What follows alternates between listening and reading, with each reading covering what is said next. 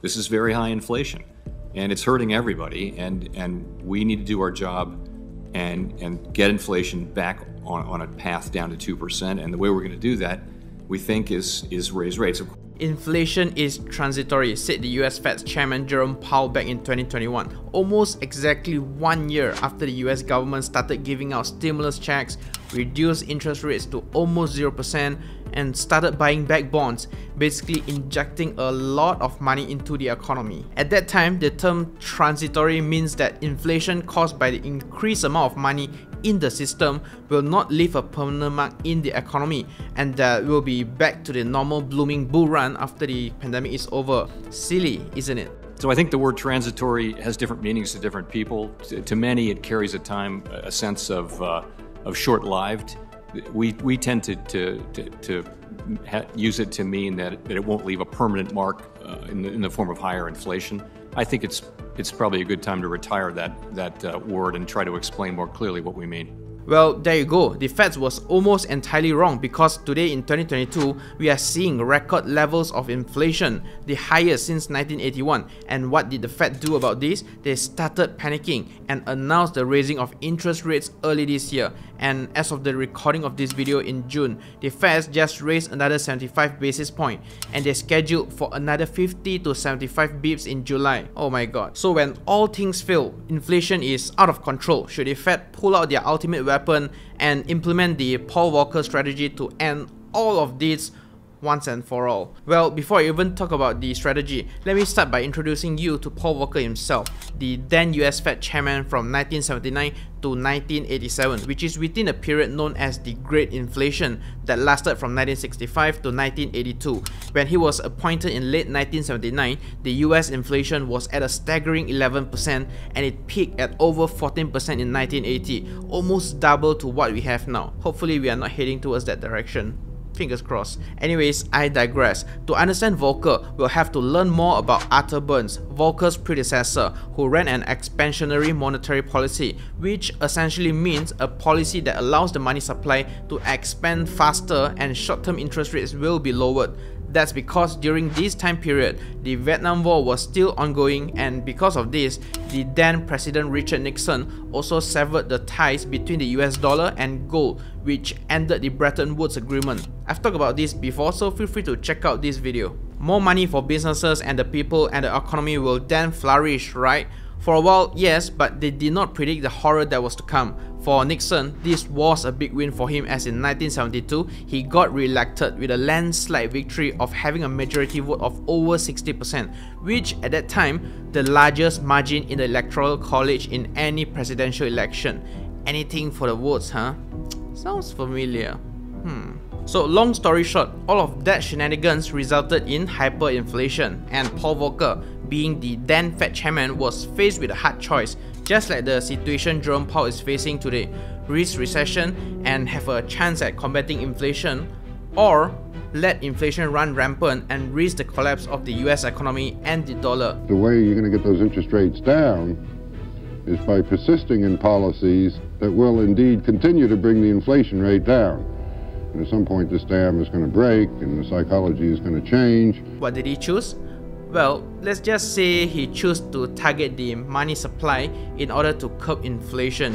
He does that by raising the interest rates, and with that, the Fed makes it less appealing to borrow money from banks for businesses, mortgages, and even car loans. Deja vu, right? That is essentially the same situation we are in right now, where we have 40 years high inflation, and the Fed is trying to combat it by hiking interest rates by 75 basis points, potentially twice in a row in the span of 2 months.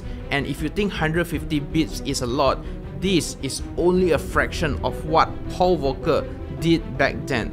In March 1980, Volcker decided enough is enough, and he raised the Fed fund rates to around 20% for a few months, then dropped it back to 16%, then raised it back up again to 20% again when inflation returned, and all of that lasted until May of 1981, to a point where Americans back then felt that they will never be able to buy a home again due to the super high interest rates. Did it work?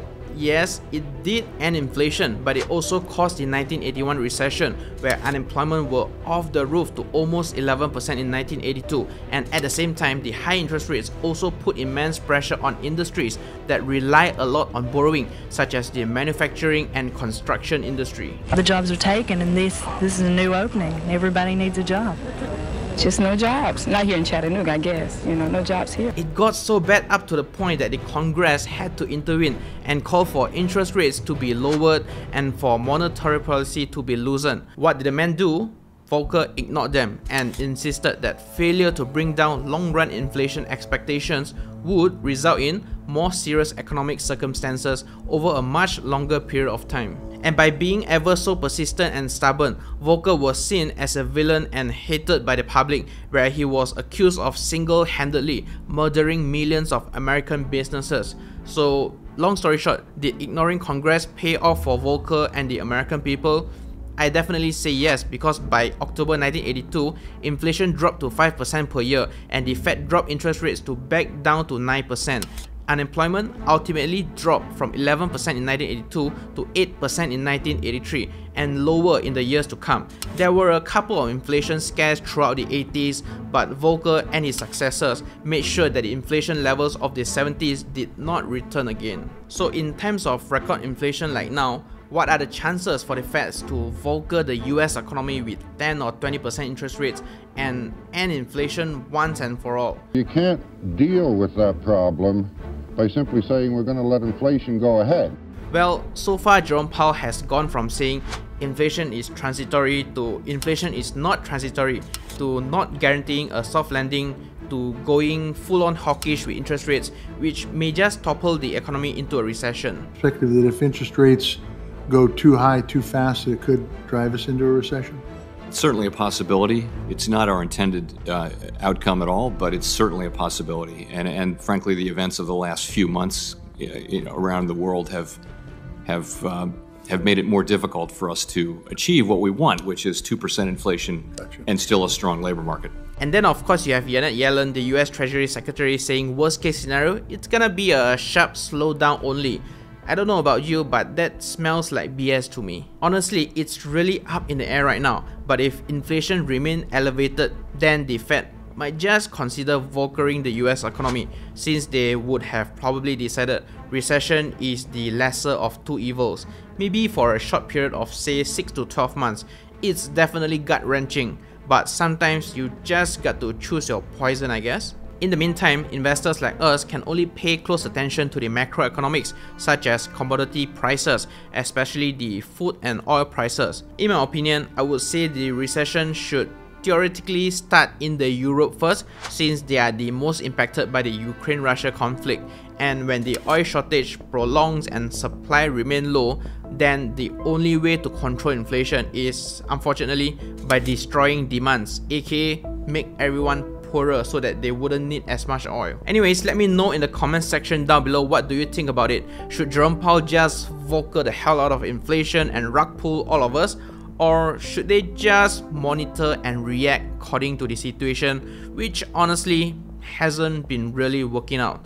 I don't know, why don't you tell me? Alright, that's all from me. Thank you for watching. Stay safe, stay invested, and as usual, I will see you in the next one.